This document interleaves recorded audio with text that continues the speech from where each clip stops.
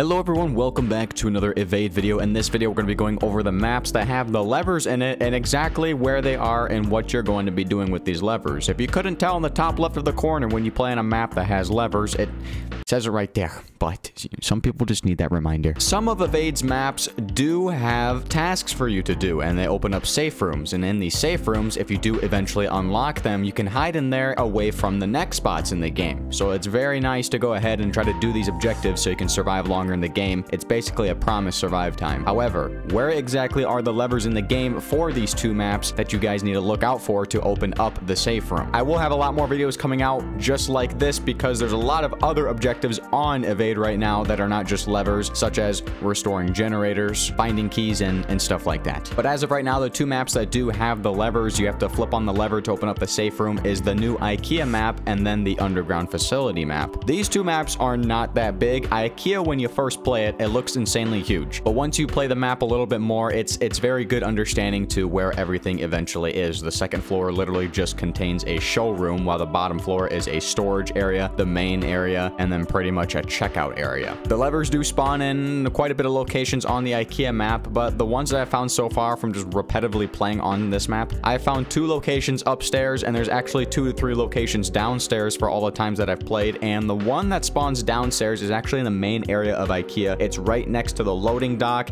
It's kind of in the storage area right when you come out from checkout. So this area right here, it does spawn quite frequently, so always check there if you are playing on the IKEA map. Other than that, the spawns downstairs are pretty much kind of scattered all over the place. I don't know an exact number on the amount that the levers could spawn all over the place, but if you are just running around in certain rooms, just look out for literally a lever. Okay, they're not that hard to skip over, to pass over. It's a big lever on a wall. It's not on a box. It's not on the floor, ceiling, anything like that. They're always positioned on walls, and the same goes for the upstairs as well. In the IKEA, they'll be on the showroom walls, and they're pretty much in a place where if you do walk past it, you will be seeing it. The underground facility map is pretty much the same thing. This map is not big at all. It literally has a downstairs and an upstairs. You're in the open area, and then you're in the closed off area, and if you're in the closed off area, that's where you can go to get up and down to floor 1 and 2. There have been a few locations that I've seen this lever in as well. It's been on the bottom floor right when you're entering into the closed off area. It's right behind the stairs if you were to go up to floor 2. It's pretty much positioned right on that wall, smack dead in the center. That's not hard to miss. Other than that, a lot of the other locations I found for this have actually been upstairs on the poles on the outside. I think that's what they're called, poles or columns of such. They've been just stuck on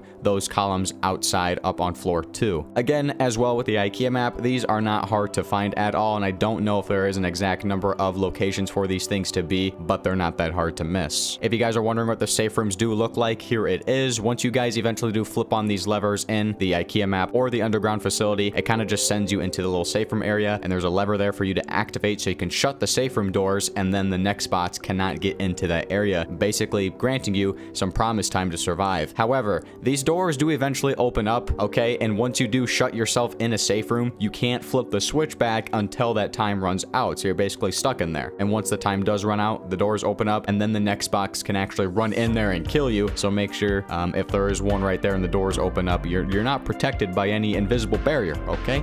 You can learn the hard way if you really want to. If you guys want to see more videos on these objectives, please let me know in the comment section down below. Is there a specific objective you guys want to see? And if there is, I'm assuming it's probably going to be the pool rooms or the back rooms when you have to activate the generator. That thing can be a little bit difficult to find because there's only a couple around the map, and those maps are actually huge, and they're very hard to learn if you are a new player to the game. Kind of like myself a little bit, okay? I'm still learning the game, the base game of it. The levers were not that hard to go ahead and try to find and kind of show you guys, so that's exactly what this video is about. But I'll do my best to learn these maps and to learn the other objectives so we can find those and kind of help you guys find them as well. But anyways, guys, that's gonna be it for me. My name's JMT, and I will see you in the next one. Peace out, guys.